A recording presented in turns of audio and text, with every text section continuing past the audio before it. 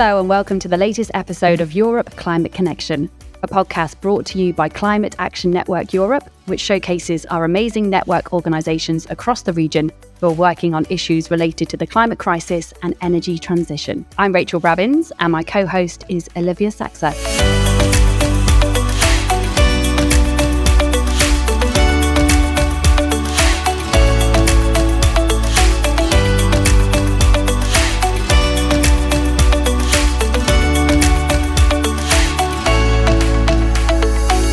Hi Olivia, how's everything going? Hi Rachel, everything's fine, thank you. And welcome everyone. We've got another fantastic episode lined up. We'll be focusing on Central Eastern Europe, and we have two very special guests discussing how the coal regions there can benefit from the European Green Deal, which was launched by the EU back in 2020. Yeah, developments are continuing in the region, with Bulgaria submitting their long-term climate strategy for 2050. However, with the war in Ukraine and the energy crisis, we still need to be careful not to take a step back to fossil fuels such as coal and gas, as this is an ever-changing situation and there is, of course, a risk of losing what has been achieved within Central Eastern Europe, particularly in terms of a transition that is fair for all. We're joined today by Radostina, Slavkova and Simeon Gorov from Za Zemiata, a Bulgarian organization that works with coal regions and support them in transitioning directly towards energy efficiency and renewable energy sources. So thanks for joining us. Maybe to kick it off, could you tell us a bit more about your work at Za Zemiata and why support for the energy transition is so important, especially in Central Eastern Europe countries? Yeah, sure. Both me and Simeon are part of the climate and energy team of Za Zemiata. But in general, Za Zemiata strives to cover many different topics, including air quality, food and agriculture, economic justice, not to forget also the zero waste team. So together we are combining our efforts to spread awareness about different environmental issues and what can be done to overcome them. And this is one of the topics we are working on. So as we mentioned already, the energy transition, this is an essential topic in our work. And Bulgaria has delayed a little bit this process of transitioning. But on the bright side, this would allow us not to do any of the previous mistakes other countries did in the previous years. For example, the coal to gas switch. This is no more on the Bulgarian agenda. Thank you so much. So now, January 2023 marks the third anniversary of the European Green Deal, which is a set of policy initiatives by the European Commission with the overarching aim of making the European Union climate neutral by 2050. Can you tell us what, if anything, has changed in the region and what challenges are there still to overcome? In this period, perceptions on the Green Deal changed a little bit. I would say the Bulgarians were rather cautious and kind of looking rather at the things that potentially could harm the Bulgarian economy and more specifically the energy sector, which is highly dependent on coal. But later they became more open towards the many different possibilities this green energy transition is bringing, also in terms of worldwide bills and eventually allowing them to be energy independent. Like this is still in the process, but Bulgarian businesses and households are looking in that direction and are already investing their money as they can see the big potential and especially on their purse. Simeon, would you like to add anything to that? I would add that many Bulgarians are also starting to understand that different kind of health issues are being caused by the harmed environment. And step by step, I think Bulgarians are starting also to think about the cost of health disease because it's not for free. We have billings for energy, we have bills for health, and so on. So when society is starting to look at the matter more complex, I believe it should bring us much better understanding and acceptance of what have to be done and why this transition is that important. So earlier you said that public perception on renewable energy and climate had changed positively. on renewable energy. So can you tell us more about this public perception of renewable energy and climate emergency in Bulgaria, maybe Central Eastern Europe, and how it's changed in the past years, especially with the European Green Deal, and how the impact of Russia's invasion of Ukraine has been? I can cite some numbers from a sociological study done the previous autumn, and it was done in 10 European countries, including Bulgaria. So the results were quite positive. The Bulgarian respondents were seriously concerned about the state of the environment and climate change, and nearly 85% of them were saying that the current government is not doing enough. High percent were saying that they would support the building of new wind farms or solar parks nearby their homes. A similar percent said that if energy cooperative is formed in their region, they would gladly join one. So these results are from autumn, but again, the perceptions haven't changed too much, although, of course, people now are much more concerned about their energy bills. And of course, it's an incredibly difficult time for people. How are you, Za Zemiata, supporting people through that transition to renewable energy and away from those false fossil fuel solutions like gas and hydrogen? We are informing the people and we are preparing analyses that are showing the economical side of the benefits. When people see some numbers, it's getting better. Prices are high. And people understand that if the price of the gas is 3 or 4 times higher than it was last year, they will have to simply pay 3 or 4 or 5 times higher bill. Yeah, the main thing we're doing to help people cope with the increasing energy prices is to share information. From one side, as Simeon said, to give them numbers and to help them compare different technologies. For example, for the individual consumers of fossil gas, indeed, the heat pumps are the most efficient option to choose and to go in that direction. And one of the newer directions of our work is towards one-stop shop, the one place which would provide all the information needed for households for undertaking energy efficiency improvements. The households will have choice of different support measures, and it would be quite important to have up-to-date information on the steps to reach when, for what to be careful when the renovation works are happening. And this is a good transition to my next question. So it does need to happen. And also, has there been any progress in terms of reforms of the energy sector? Where are we at the moment? What still needs to happen so that we actually get to this renewable energy and energy efficiency that we want?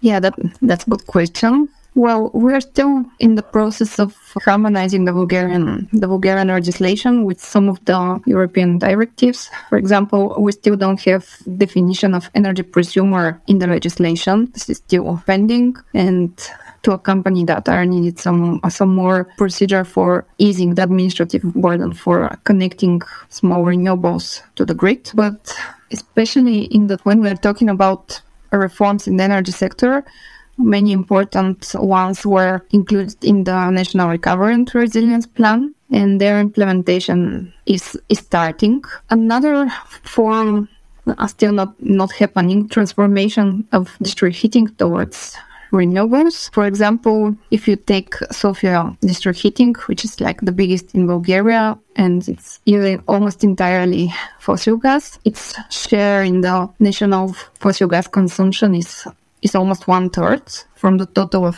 3 cubic billion for the whole of Bulgaria. So this is a very significant quantity, but we still don't see the plans for transformation. What is still lacking is the willingness in the decision makers, but I hope this will happen very soon. And so on civil society participation, NGOs at the start of the European Green Deal, they weren't actually involved in the process, but now they've been invited to the table. Just how important is that civil society voice in making those positive changes to renewable energy? At first, at the beginning of 2020, was the establishment of the Bulgarian Consultative Council for the implementation of the Green Deal in Bulgaria, in this consultative body, and also in the more specific subsections. And especially important for us is the Commission for Energy Transition, which is kind of preparing the grounds for evidence-based decision-making for choosing the Bulgarian co-exit date. So it's currently assessing several types of energy modeling so that the final Bulgarian date can be really discussed with all the stakeholders and also to be evaluated in terms of price, co-benefits, etc. And yeah, as I said, we are part of this process with few other NGOs and also with your colleagues from Ken Europe, as we are in the preparation of a Bulgarian version of Paris Agreement compatible scenario, which is showcasing the roadmap for the different countries for reaching climate neutrality by 2050. We recently had a public hearing, but the version we saw was quite dissatisfying.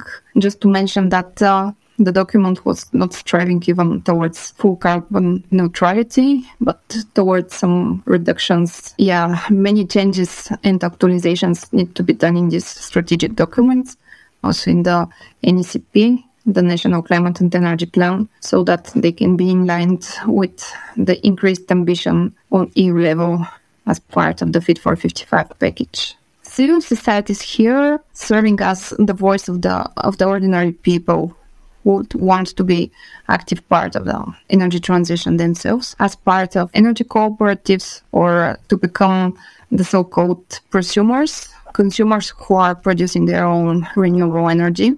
I would say that even in the coal regions, the public participation is even more important. The people from the working in the coal sector, but also their communities and families need to imagine the alternative vision for their region. They have to provide feedback, what kind of alternative activities and economic sectors they would like to participate. The Bulgarian just transition plans are still not finalized.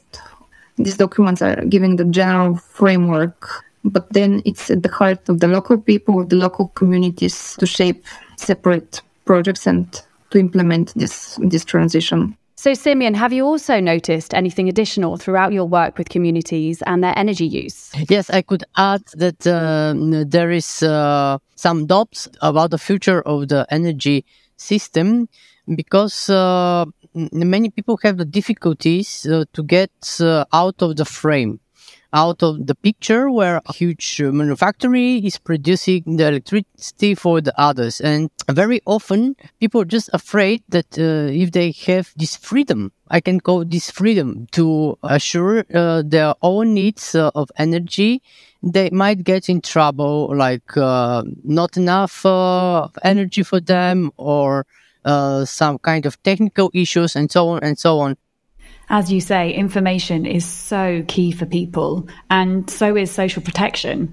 So is there any concrete, much needed social protection, particularly for coal communities in the region, in the Central Eastern European region? And are these communities being invited to take part in discussions and processes that directly affect them? They have been consulted by the company which was drafting the initial analysis on which the territorial plans would be based, but still the say of the people is needed for the actual implementation of these energy transition plans in the 3 core regions of Bulgaria. We can see some good ideas for future development, which would utilize the skills of the workers. For example, production of batteries or even recycling batteries. At some point, having different industrial parks which are using renewable energy, and not to forget using deteriorated lands owned by the mines for future production of solar energy and also for storing this energy. Again, it will also depend on the preferences of the workers themselves. Some of them might want just to retire earlier or to start a new adventure as sole producers in the agricultural sector. So everyone should be able to say what would be best for them. And Simeon, what's your take on this? Yes, one of the biggest worries of people in those regions, especially those who are working in coal mines or TPPs, is about their incomes next. Because in the past, we were in a situation when the government was promising bright future when closing certain factories, but as a result, many people are left with no job, with no incomes. And this negative experience is what makes people afraid from what is coming. And from my personal communication, people from this region, they're telling, okay, there is no an exact plan. What kind of facility, where it's going to be, what kind of workers are going to be needed, but really, really concrete plans and concrete information and the concrete terms for to fulfill these goals. Yes, trust is super important for the energy transition. So now let's take a look at the general public participation. What do you think is the role of public participation in the energy transition in Bulgaria? Are there any main obstacles still to overcome? Okay, just a few words. I think public participation can be the best fuel of those changes. Of course, we are campaigning to finally have implemented the energy communities as a structure, as a part of the country system, which I think is going to allow people to even better participate this transition. Radi? Yes, that's right. What we are doing is just to try to facilitate that process and sometimes provide the information and the steps of citizens. How can they better defend their interests with things like guidebooks for the active citizen or guidelines how to get access to public information they need, or even with our team of lawyers and with the support of Client Earth, helping them protect their interests in court. So there is a lot that can be done, just more people needs to be aboard. Yes, we still have a bit of work to do, but it looks like the change is going in the right direction. So thanks so much for joining us, Radi and Simeon. That's it for this episode of the Europe Climate Connection. Join us next time when we'll be imagining a better future and finding out what system change has to do with the climate crisis. Thanks so much, Olivia, and our great guests, Radi and Simeon. You've been listening to Europe Climate Connection, an original podcast presented by Can Europe. Europe Climate Connection is hosted by Olivia Saxer and Rachel Brabbins. Samuel Martin Souza is the executive producer and editor.